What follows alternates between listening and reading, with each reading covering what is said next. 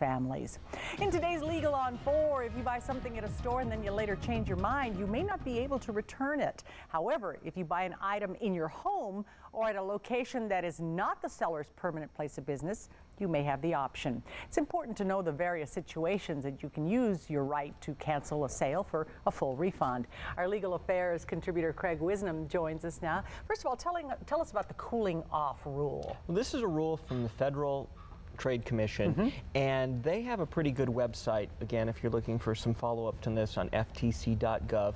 But essentially, if you buy something in your home or at your workplace, essentially from some sort of form of door-to-door salesman or something like that, and it's more than $25, you generally have this 3-day right to cancel the contract. That's the magic number. And it's normally required that they provide you with notice of the fact that you're allowed to cancel it and give you a form by which you need to cancel it. And essentially, if you decide it wasn't a good deal and you don't want to do it, you need to send this back before those 3 days have passed. Now, what about online? You said if you buy it at home or at the workplace. Does that also cover things at home and online? No, not online. No. This is just, again, it's designed to cover some of the more unusual situations where people might feel under a little bit more pressure and things to buy things. So it's kind of, as I said, the door-to-door salesman, party, Tupperware parties, those type things. But you say there are some exceptions. There's some exceptions, and there's some pretty big exceptions. In fact, they're probably bigger than the rule.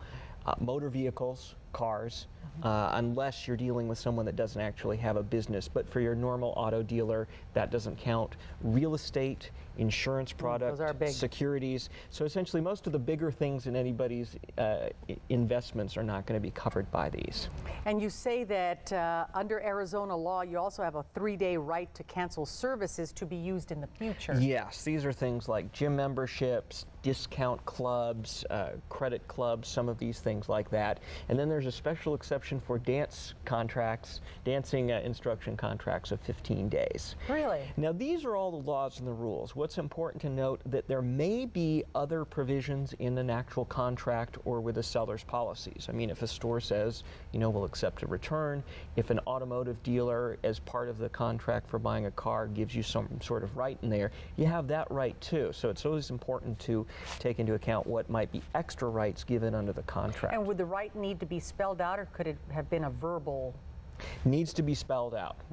Like everything, the easiest way to get out a lot of these deals is not to get into them in the first place. So never get into them saying, well, I heard Craig and I can get out of it in 3 days.